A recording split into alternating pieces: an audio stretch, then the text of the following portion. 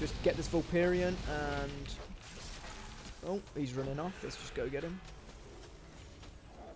Oh, he's gone. Fuck him. Fuck him. So yeah, we're moving up here next. So I'll just quickly run past these guys. Later, bitch. So this is basically in like the dungeon kind of in the dungeon kind of story here. This isn't the dungeon anymore. Before we were fighting like the dungeon, the prisoners in the dungeon, and now we're fighting the officers. So it's kind of like that the prison's been run over, and that the prisoners are breaking out, and that Jez Howlis is the prisoner, like the head of the prisoners, and now we're heading up to Knight Captain Villery and Overseer Corgus. Overseer is obviously the warden of the prison. I'm just gonna go kill him. So I'm just gonna stun all these guys, blood boil them all, heal myself up. Seems like these guys hurt quite a lot, especially the officers. So the handcuffs, I think they stun. So you want to make sure you're stunning all these handcuffs. Just gonna gore fiend them all together.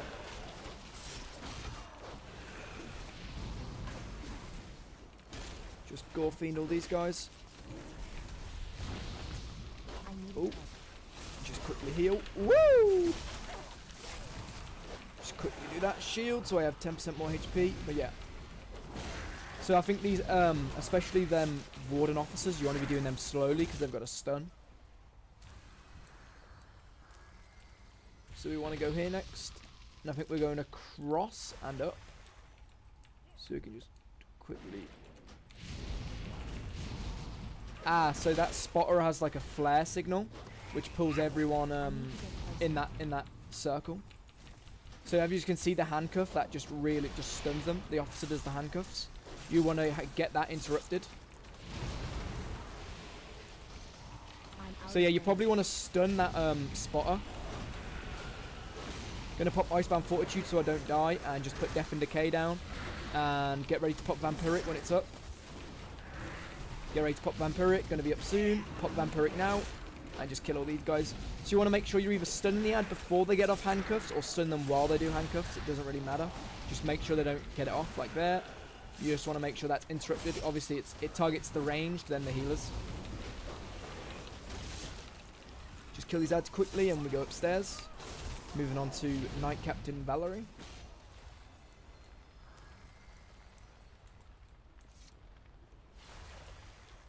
We have to do the full loop.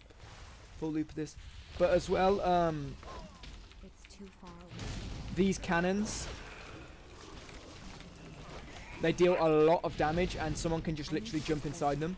But they do really, really big damage, as you can see, and they knock back enemies. So that's really, really good.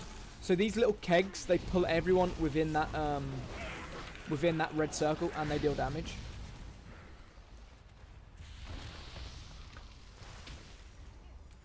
So I'm just going to quickly pull these guys. Pull them back here to the cannon. Because obviously we're just going to keep knocking them back, really.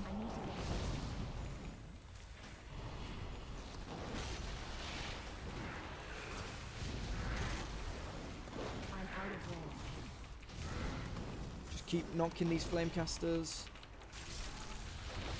So the circles on the floor, that's their blaze. So it's an avoidable ability, so you just want to make sure you're avoiding that.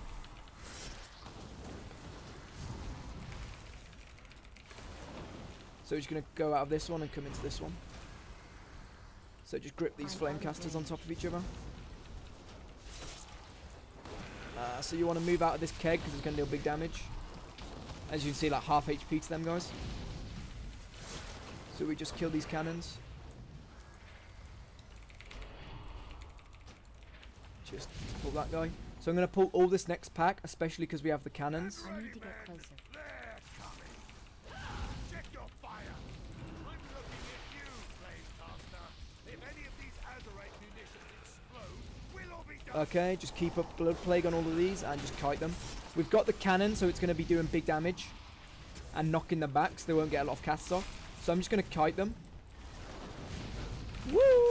So yeah, these flamecasters seem to hurt a lot, so you just want to make sure either you've got your cannons on them permanently, or you're just you know, stunning them and whatever. But as you can see, especially these ads, they're just a meme. You can just gather them up and just burst them down with the cannon. Because not only does the cannon do like 20% of their health, it stuns them.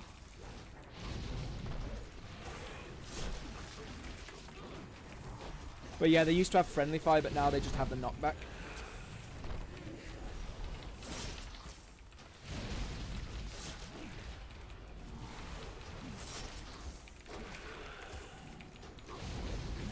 So we're on the boss now. So the way this boss works, I can't remember it specifically, but there was something to do with treasure, and you had to run out the treasure and stuff. So healer's just getting mana back. I'll get ready to pull. Just type in pulling 3, 2, 1. Pulling now. It's time to turn up the heat indeed. So I'm going to use rune weapon. So I remember it's the musician barrels. You want to move away from them, or else they'll explode. So that should explode. So you want to move the cannons out of the fire like this. But obviously they don't know. So you see with that cannon popping, it's going to explode. You want to pick it up and carry it out of the flames. See, it didn't really matter there because obviously it didn't fill the room. But obviously on Mythic and stuff, this room is going to be full of kegs. And if you don't get them out, it's just going to be GG.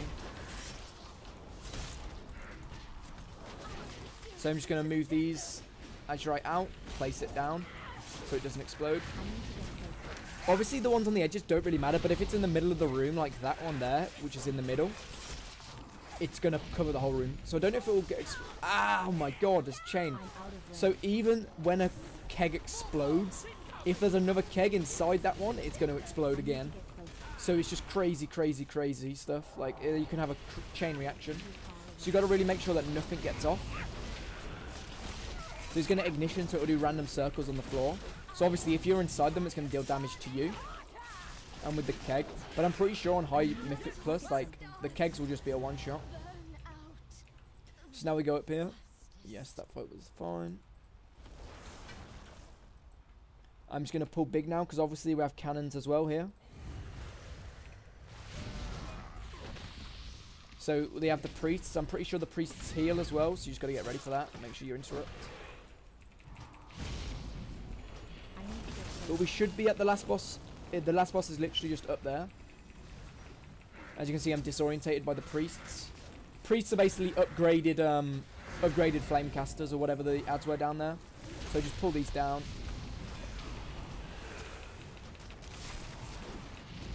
Oh, disorientated again. So you want to make sure that that doesn't get a cast off. So obviously just being in the cannon and just knocking them back won't let this happen.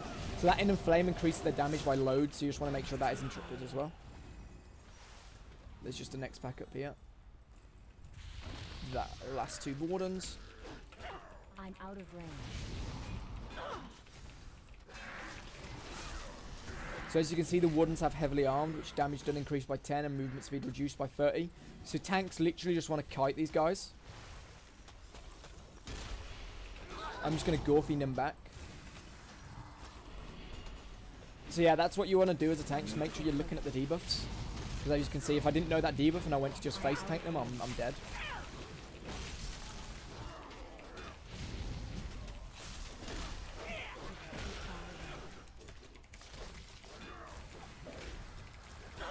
So yeah, I'm just telling them to look at the cannons at all times, and lockdown, that's just, yeah, which will stun me. So I'm just telling them that the cannons equal a one shot. But I'm pretty sure I can solo this boss if they all die. So just going to pull now. Going to use Empowered Rune Weapon just so I can get Bone Armor up to 10 already.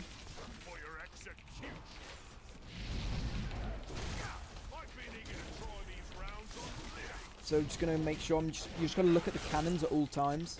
Because the cannons will spin around like they are doing now, but they're one shot if you get hit by them. Like now it will one shot anyone who's in there, who's in that front.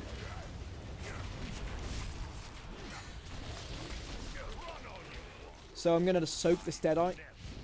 Tanks have to soak the Deadeye. But the Deadeye doesn't hurt, but it increases the damage of your next Deadeye. So I'll be able to survive the next one with Anti-Magic Shell. And then with the next one, I'll pop Purgatory, so I can soak 3. As you can see, I want to see how hard this hits. So I'm just going to stand in it. I'll see how much it damaged. So it didn't even hit him, he dodged it quite well. So Deadeye, I'm just going to pop Vampiric and all stuff for that. So see, it doesn't even really hurt after them 2 shots. So the next one might kill me, but I'll just let them solo soak it.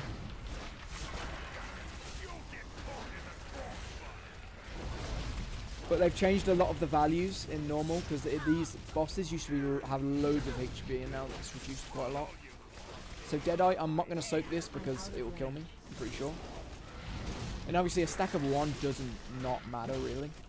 But yeah, this is it for Tol Dagor, or whatever its weird name was. But yeah, I'll be bringing up more videos on the Alpha future, so make sure you like and subscribe, and I'll see you in the next one. I don't have a target. Oh, and more hands. So yeah, thanks for watching, and see you in the next one.